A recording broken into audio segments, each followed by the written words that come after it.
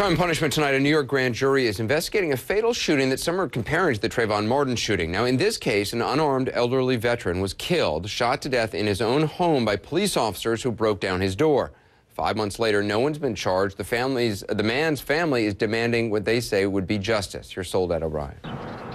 The alarm rang in at 5 a.m. on a cold winter morning. A 68-year-old Vietnam vet with a severe heart condition had set off his medical alert device. But instead of an ambulance, police arrived at Kenneth Chamberlain's apartment. Neighbors saw guns drawn, a riot shield.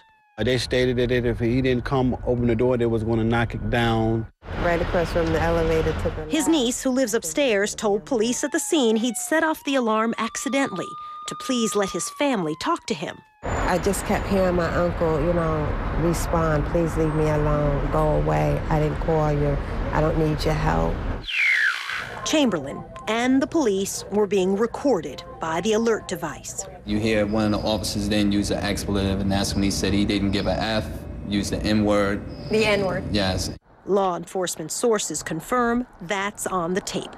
But there's more. Later, the district attorney showed the family 2 videos in their custody, one from a hallway security camera, another recorded by a camera on a taser gun. Kenneth Jr. demonstrated what he saw. What is your dad saying? What's he doing? He's standing there, he's looking at them, and you hear the officers saying, hit it again, hit it again, hit it again.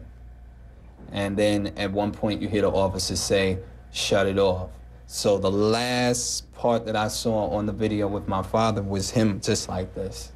Police say Chamberlain threatened them with knives. The officers first used an electronic taser, which was discharged, hit the victim, and had no effect.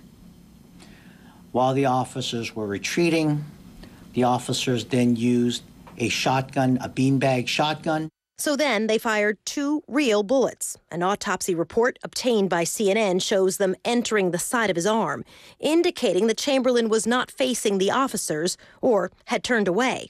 So the story that the police put out, that he was an axe-wielding black man trying to hurt a police officer, is what it is, a flat-out lie.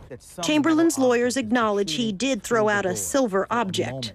At that moment, a bolt cutter comes from the police officers and removes the object.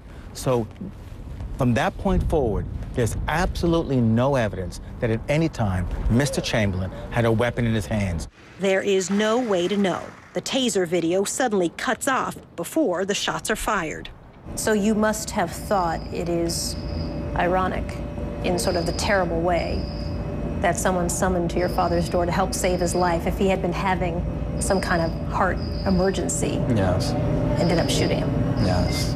And they took his life. Unnecessarily. They didn't have to. The shooter, police officer Anthony Corelli, is a decorated officer. His lawyer said, "We trust that the grand jury will rightfully determine that Officer Corelli's actions, while perhaps not understandable or acceptable to family members, attorneys, and other emissaries of the Chamberlain family, were justified under our laws." Chamberlain's niece will soon testify before that grand jury. She wants to know why police couldn't defuse the confrontation and wouldn't ask the family to help. And just to hear him constantly say over and over again, please leave me alone. I'm okay. And the way they mocked him and picked at him is very hurtful. Anderson, I'm going to have more on the story tomorrow morning when I talk to Kenneth Chamberlain's son on my show Starting Point tomorrow at 7 a.m. So there was a 911 call. Why were police there?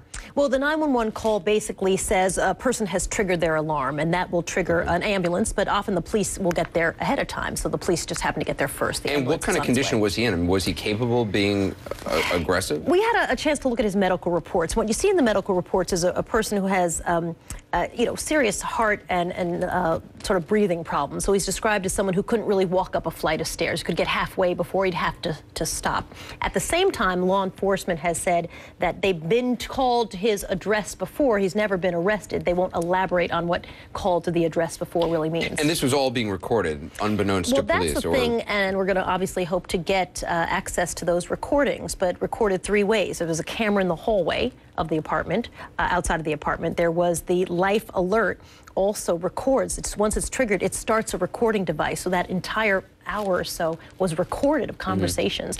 And then, of course, the taser, the minute you take the safety off, you unhook the safety, starts recording video. Wow. Sold out. Appreciate it. Thanks for continuing to follow it. Coming up, The Ridiculous. We'll be right back.